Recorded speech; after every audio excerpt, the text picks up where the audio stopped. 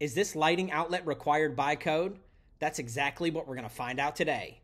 This episode's been sponsored by Racketeers Tools. You can head to the link in the description below and use coupon code COACH10 to save 10% at Racketeers Tools. Let's get to it. In 210.70 is where we find our required lighting outlets. Let's take a look at the paraphrase code language. Each habitable room, kitchen, laundry area, and bathroom must have at least one lighting outlet that's controlled by a listed wall-mounted control device, aka a switch, or something similar. This control device must be installed near the entrance of the room on the wall. So I believe it was in the 2020, they started dictating the location of the switch, which was a new kind of concept in 210.70. So it's required to be there, and it's required to be near an entrance to the room. Now let's take a look at the exception to this blanket code.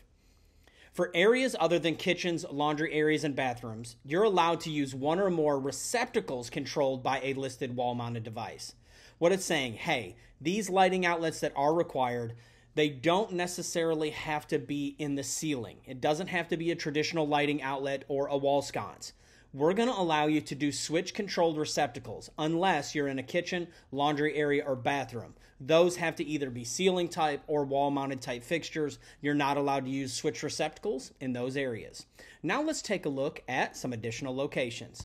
Additional required lighting outlets include hallways, stairwells, and both attached and detached garages that have electric power.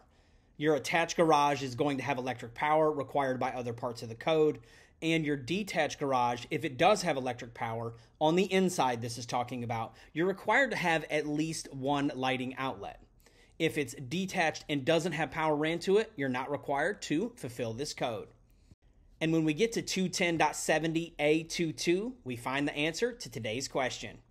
For dwelling units as well as attached and detached garages that have electric power, at least one lighting outlet must be installed on the exterior side of each outdoor entrance and exit that has grade level access. This outlet must be controlled by a listed wall-mounted control device. A garage vehicle door is not considered an outdoor entrance or exit. So the answer to today's question of whether or not this personnel door outside of this dwelling unit was required to have that lighting outlet, the answer is yes. It's required on all personnel doors that have grade level access. It's not required on the vehicle, like, for the vehicle to go in and out, that garage door. But if the garage has a personnel door, then it would be required to have illumination on the exterior side. When it comes to your detached garages, if they don't have power, don't worry about it. If they do, you're also going to have one on the exterior side of that personnel door. So that means for your detached garage with electric power, at minimum, it's going to have the one lighting outlet on the inside and the one lighting outlet on the outside. Now let's take a look at our checklist for today and round out today's episode. So our quick checklist for this installation would be, is there a personnel door at grade level? If yes, then I move on. The next one is there a lighting outlet present? Is it there? If there is, then I move on. Does it have a wall switch or control device? If I've answered all three of these, plus all of the other codes in the NEC, I know that I'm ready to move on to my next adventure. I am the Electrical Code Coach, and my bargain is that these videos will add value to you, and you will in turn add value to others. Let's get to it.